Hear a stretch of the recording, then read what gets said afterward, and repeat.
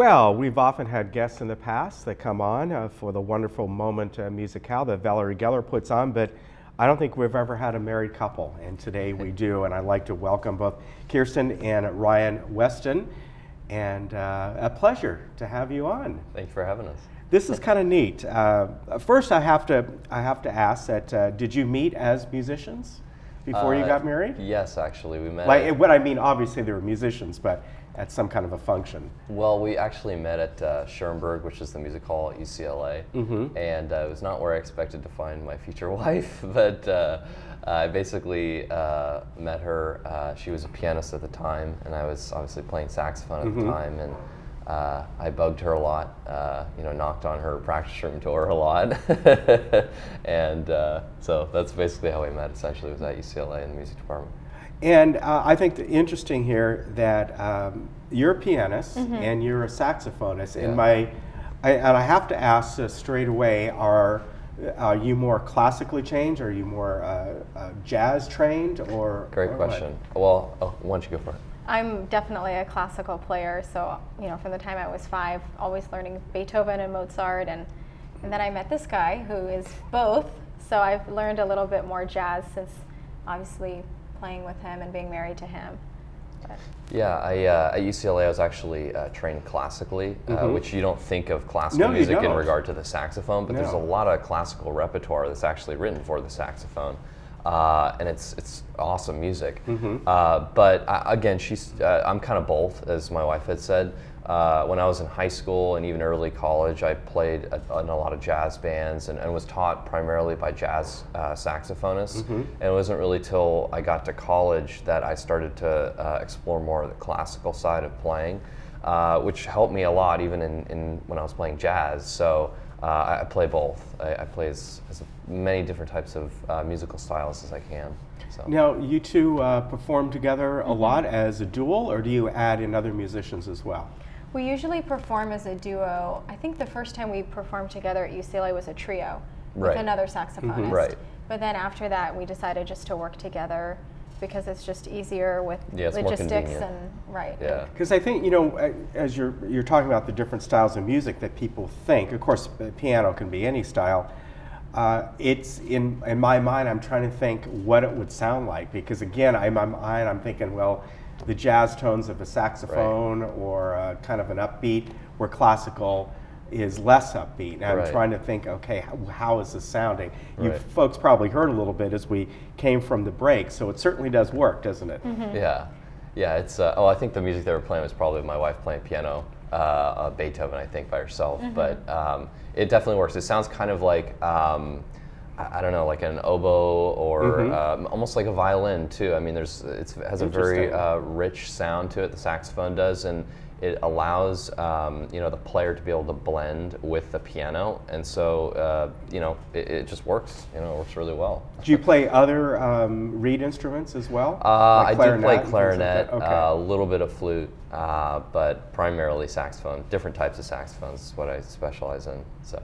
Now, were you playing together before you got married? Yes. A little bit. Well, yeah, because we had met. As far as forming a duo. Right. Well, we weren't the Weston Duo then. Yeah, we weren't specifically a duo prior to us getting married, but we definitely played together, under different musical contexts. So. And I see you've played just many different places in the area, Nixon Library, for an example, and you've done at different music halls.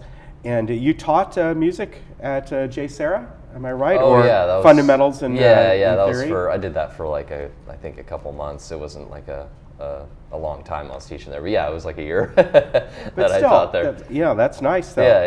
Yeah. What type of music are you going to be playing next week? We're playing music by Latin American composers. So this concert specifically is Piazzolla, who's from Argentina.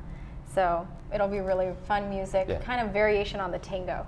Oh, very nice. Yes. So it's going to be more kind of upbeat. Upbeat, yes. Very exciting. Interesting. Right. And an interesting thing about Piazzolla is he incorporated jazz and classical music into the tango. And so that's how it works for saxophone and piano. Why, he's a perfect composer for this type of arrangement that we have here, saxophone and piano. Speaking of those arrangements, did you find as a saxophonist more restricted as you moved into classical, because obviously with jazz, you get more of an opportunity to put in your own riffs and things like that. Right. Is that true in some classical music as well? You know, you put in a few of your variations, and obviously it was, you know, years and years and centuries ago, but now do you feel, no, we got to play it as it was intended?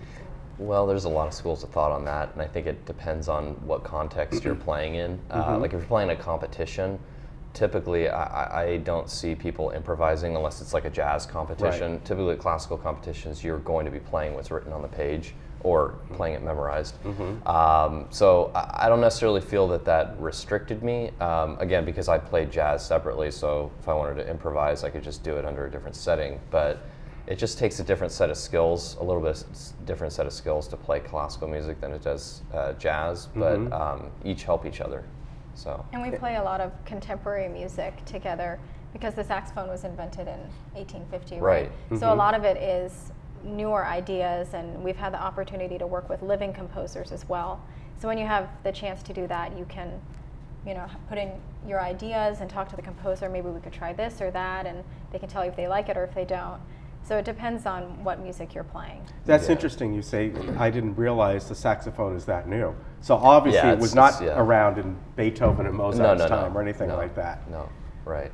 So, yeah, I mean, but even, I mean, those composers, I mean, would allow, especially I think Mozart would allow for areas of improvisation within his music. Right. I don't think that's done as much nowadays. No. I mean, you'd be more the expert than me on that. Well, in those times, you know, when there was a cadenza or something in a concerto, it was improvised by the performer. It wasn't written out like today, you know, we study and we practice and we go to our teachers and we work on things. But I did have an opportunity playing a quartet where I did have a small cadenza that I had to improvise.